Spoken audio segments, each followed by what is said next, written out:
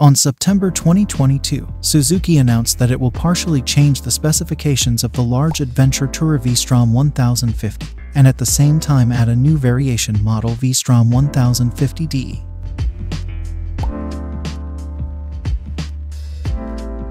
The V-Strom 1050De will be available in dealers sometime early in 2023 and will have all the same features as the standard V-Strom 1050, as well as a host of off-road focused upgrades. So keep watching. The improvements of the new V-Strom 1050 announced this time include the adoption of a two-way quick shift system that can shift up and down without operating the clutch or throttle, and the electronic control system SIRS, or Suzuki Intelligent Ride System.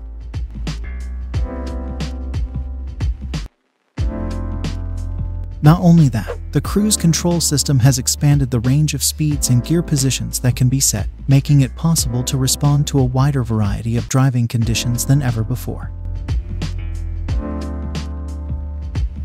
In addition, a large 5 inches color TFT liquid crystal meter that can display various information used for SIRS function settings has also been newly adopted, greatly improving the usability and convenience required for long-distance touring.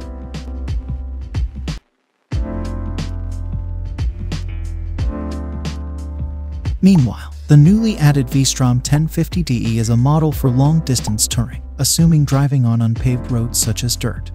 The traction control system is set to G mode for unpaved roads. At the same time, it is equipped with functions aimed at ease of handling on unpaved roads, such as preparing an ABS release mode for the rear brake. The wheels are wire spoke wheels for off-road use like the conventional V-Strom 1050 XT. But the diameter has been increased from 19 inches to 21 inches, and the tires are also fitted with semi-block patterns to make them more suitable for off-road use.